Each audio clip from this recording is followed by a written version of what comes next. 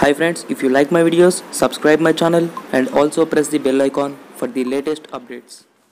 So in this video, let us discuss about embryo rescue.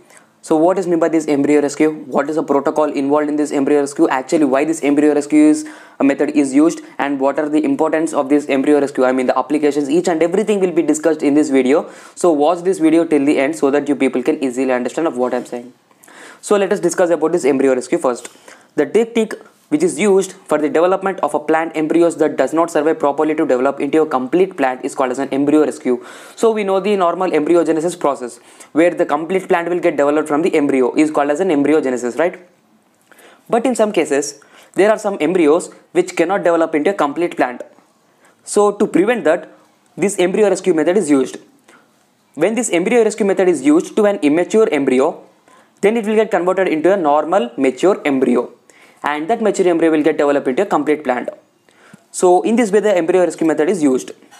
So this technique is used for the development of a plant embryos that does not survive properly. That does not survive properly means immature embryos. It is mainly used for the development of the immature embryos to the mature embryos for the development into a complete plant, right?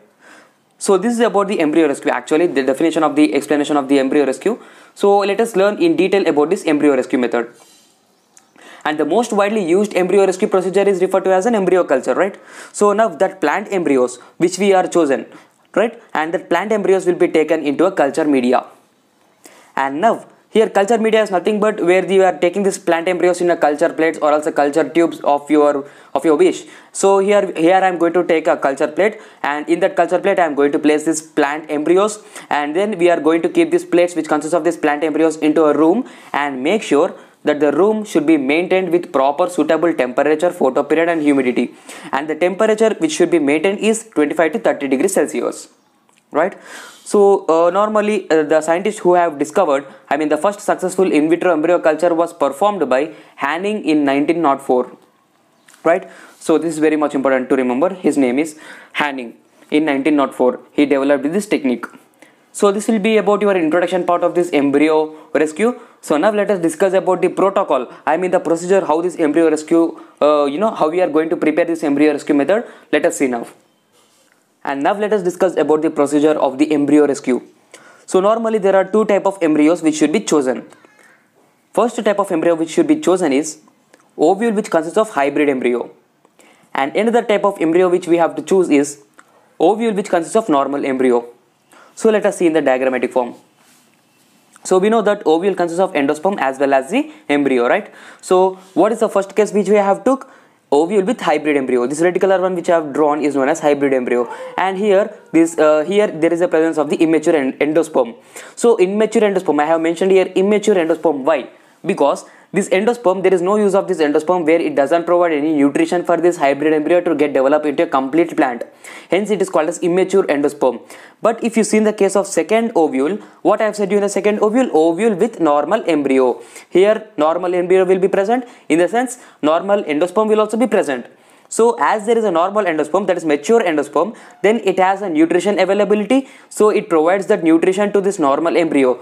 Once this normal embryo will receive that nutrition which has been provided by this normal endosperm, then it has a capability to develop into a complete plant, right? So here by this you can understand that this immature endosperm doesn't provide any nutrient to the hybrid embryo, so this hybrid embryo cannot develop into a complete plant. Here this normal endosperm can provide nutrition to this normal embryo, so that normal embryo can develop into a complete plant. So in these are the both cases of ovules which we have chosen. So now in the second step what we have to do? See, so this is the first step. First step is nothing but the choosing of these ovules, two different kinds of ovules. So in the second step what you have to do is that you have to extract or else isolate this hybrid embryo from this ovule, and now you have to isolate this normal embryo from this ovule. So you are going to isolate both the embryos from both the ovules, and here how you can isolate by using micro injections method. Okay, I'm going to prepare another video upon this micro injections, so you can know properly about it. Micro injection, here micro injection, they will inject this micro injection into this this ovule by this exit site. Here there is a presence of the exit site. From this exit site they will extract this hybrid embryo from this ovule and this normal embryo from this ovule, and both of them will get isolated. So here there is no use of this normal embryo, but there is a use of this ovule. So we have to take this only this ovule. So there is no need of this normal embryo, so we have to throw it out or else keep it aside. There is no use of it. Or else you can also make this normal embryo culture also, so that it can get developed into a complete plant by using a plant tissue culture method. So there is no process of discussing about it. So here normal embryo is not used in this embryo rescue method, so please keep it aside. So now what you are going to do, here the ovule is necessary, but this ovule is not necessary because this ovule consists of immature endosperm, which is not necessary because it doesn't provide any nutrition availability, right? So this ovule is not much necessary. So this ovule is necessary because it consists of normal endosperm where this nutrition availability is good. So now what you are going to do, as I said, I am going to extract this hybrid embryo as well as this normal embryo, but this normal embryo will be kept aside, right? And now what you are going to do is, here the hybrid embryo has been extracted and the normal embryo has been extracted, but this embryo is not being used. And now by the injection method, what you are going to do is that this hybrid embryo you are going to inject. You are going to inject it in normal endosperm ovule. Normal endosperm ovule in the sense this one. I have said you there will be use of this, but there will be no use of this ovule, right? So in this ovule you are going to, from this ovule firstly you are going to extract this hybrid embryo and you are going to inject this hybrid embryo into this normal ovule, which doesn't consist of the embryo like this, right? Here it doesn't consist of normal embryo because we have extracted and we have removed it, right? So this is the method which you have to do. Finally, how the structure we can say like this, right? So this will be your normal endosperm. And as it is a normal endosperm, this will be the hybrid embryo where we have injected from this first case of the ovule with hybrid embryo, which I have said you here. So in simple way to say what we are going to do here, firstly we are going to isolate this hybrid embryo and also we are going to isolate this normal embryo.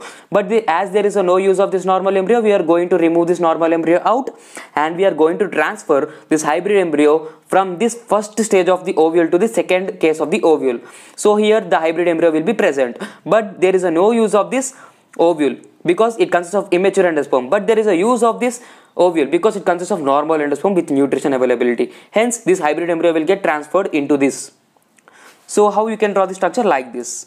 So it is called as, this is a normal endosperm with mature ovule, and this will be the hybrid embryo which has been transferred by this exit side, through this exit side.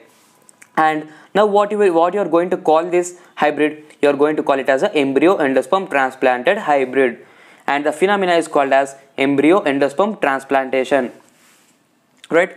So this is the phenomena which is present in this embryo rescue method. So now let us discuss about the importance of this embryo rescue. This technique is used to develop plants that are viable. Embryo rescue plays an important role in modern plant breeding, development of ornamental plant crop hybrids. This technique nurtures the immature or weak embryo, that allowing it the chance to survive. Here nurtures is nothing but helping. I mean, this technique is mainly used for the helping that immature embryo to convert into the mature embryo and to develop into the plant, right? So here in the case, here what I have said you here, the complete hybrid embryo will be developed here. I mean, it is placed in this what we say, this normal endosperm, right? So now this hybrid embryo has the capability to develop into a complete plant. Why? Because here there is a presence of the normal endosperm. So what is the main function of this normal endosperm, which I have said you here? This normal endosperm plays a major role because it consists of the proper it consists of a proper nutrition, so that it provides nutrition to the embryo. So here it provides nutrition to this hybrid embryo. So once this nutrition will be provided to the hybrid embryo, this hybrid embryo will get developed into the hybrid plant, right? In this way the culture method will occur because of this normal endosperm which consists of the nutrition. So in this way, why this embryo rescue method is used? Because to convert the immature embryo to the mature embryo, right? So this will be the immature embryo at the beginning case. Now it is a mature embryo because it consists of the normal endosperm and the hybrid embryo, right? So as there is a presence of the hybrid embryo, there is a presence of a development of a complete hybrid plant, right? That's what explained in this point. Okay, so now next one is determination of seed viability, overcoming of seed dormancy, and it is also used for the study of physiology in seed germination. So this will be about your importance of this embryo rescue method.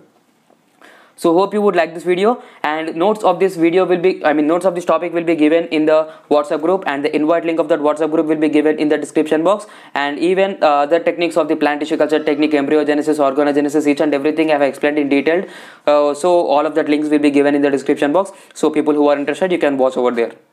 So thank you for watching this video, guys. If you like this video, just to do like and subscribe, and if you have any doubts regarding this video, please comment in the comment box. I am going to clarify your doubts immediately, or else you can also ask directly in the WhatsApp group. Okay, thank you.